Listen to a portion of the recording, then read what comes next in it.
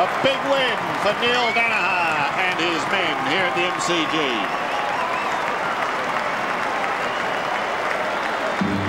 Well, they had the short break.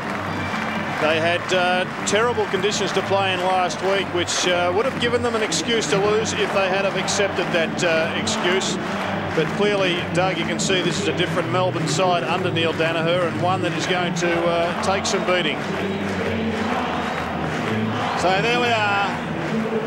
Melbourne big winners. The Melbourne players absolutely elated. The mixture of young and old. There's Jamie Shanahan, who crossed over from St Kilda. David Neitz, David Schwartz, and Gary Lyon. What a moment for him, Dougie. Yeah, fantastic for Gary Lyon, no doubt about that. Very important to have him back in the side too, Jared. Let me just rephrase that before. There's Sean Smith on the ground, 100 games today, and well done to Sean Smith, who's travelled around a few clubs too in his time, but great to see that. Let me just rephrase this again for you, Jared. You've got Brisbane, Carlton, Port Adelaide, and then they got Sydney. So this is like getting 12 points, matter of fact, not 8. You're dead right. And, well, Gary Lyon thinks it's absolutely fantastic. Not only has he returned to the fold, he's returned as a winner. And that was one of the best tackles I've seen for a long time in the middle of the ground. That spilled the football out.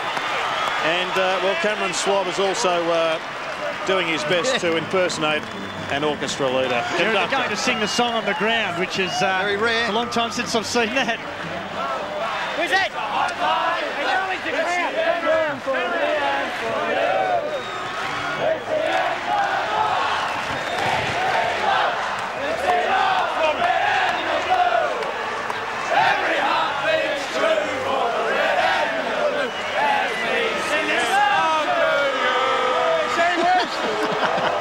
I can sing a great job.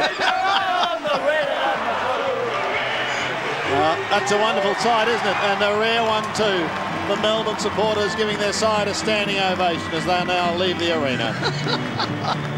Oh, it's like a grand final. Good on the D's. It is. Fantastic victory to the Melbourne Footy Club.